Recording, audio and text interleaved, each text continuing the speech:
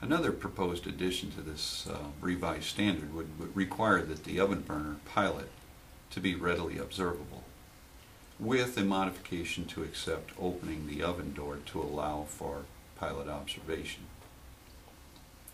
We have questioned whether the need for this to be added to the standard, so we've created a video to kind of demonstrate what would happen if the consumer would fail to provide sufficient enough time to heat the thermocouple and open the oven system. So let's take a look at how that would work. Let's say they go from the off position of pilot, but when they push in, they don't wait the full 10 seconds. What happens? They push in, the pilot's on. If they let off too soon, the pilot simply goes out and there's no gas flow.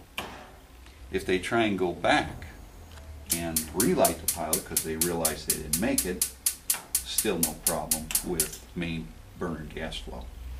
So if they fail to sufficiently heat the thermocouple, the only thing that's going to happen is the pilot is going to go out and there will be no gas flow.